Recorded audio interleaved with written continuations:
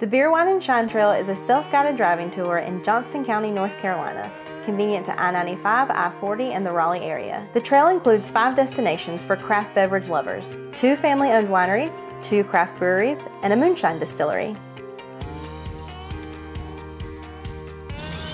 We have a rich family history in bootlegging here on the farm and in this part of the county. They pretty much made whiskey, I know for a fact, from the early 1800s to the 1950s out here on the farm. Yeah, we grow everything dirt to bottle here. We run the corn through a malting process, ferment it, distill it, bottle it, and everything right here on the farm. A little over a year ago, we incorporated tours and tastings and opened up to the public. It's not unusual to have people drive a couple to 3 hours just to come down here to visit for afternoon. Our brand, Broadslab, is a true craft brand. When you come out here, you can see it, you can smell it, you can taste it.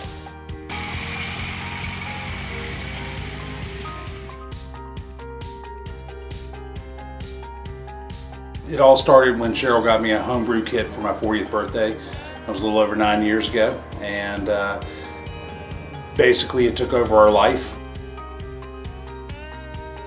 We'd like to become a regional craft brewery. We want to, own our local area and own this state first.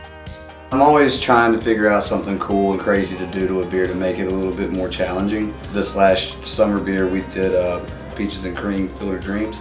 And to bring in the creamy texture and stuff, we actually used local grits from Atkinson's Mill and brought those in and actually had to cook those and then cool it down and then bring the grain in and do this, that, and the other. And so it was a little bit more challenging. So things like that really are kind of what I thrive on. And doing something a little off the wall, something a little askew. But we do a lot of different seasonals. We're also cranking out a lot of different things here and there throughout the year. We get really good feedback on the beer. Back in 2009, we put the vineyard in, not thinking about a winery. We're just going to use it as a backdrop for weddings. After we realized that grapevines do produce grapes, and grapes produce juice that produces wine, we decided to open Gregory Vineyards or Gregory Wineries in 2011. I do see Gregory Vineyards as a tradition carried on. I do have 2 kids. I have a son, Adam, and a daughter, Elizabeth. Most of our wines are named after family members. I think all of them are good. We do 2 different tastings here. We do what we call a unfortified tasting, and that's where we are tasting wines at 16% and down alcohol.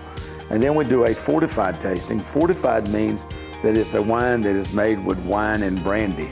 It's 16 to 24%. So we're gonna kick it up a notch on the fortified. We guarantee that if you drink it, you'll be happy if you drink enough of it.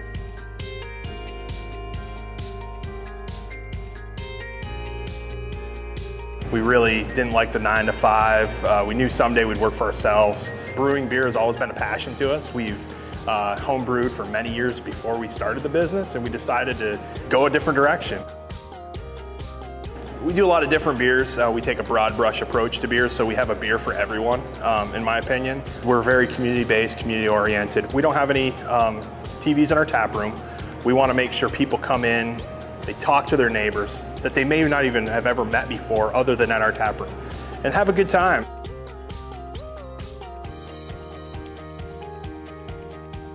We started out with this field right here, which is 16 acres. That's the first field we planted. Now we're at 100. We're pretty diversified in that we not only make wine, but we also grow fresh fruit for grocery stores. Really love all aspects of it. The winemaking, growing the grapes. I love the fresh fruit part of it too. The sweet red wines and the sweet white wines are what really sells.